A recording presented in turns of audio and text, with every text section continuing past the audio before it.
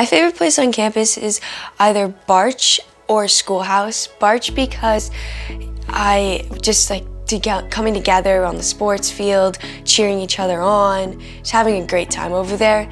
And Schoolhouse because you just walk in and you're like, oh, I'm ready to learn. Like, it's just cozy in there. My favorite event is Proctor Day because I just feel like we really come together as a community.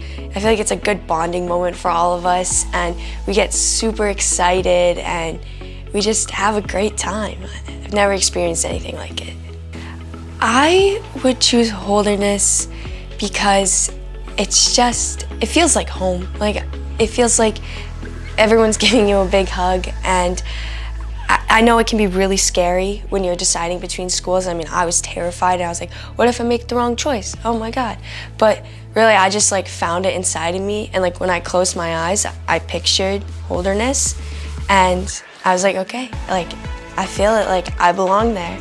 And you just gotta take a deep breath and like really feel where you belong. And if it's Holderness, then good choice.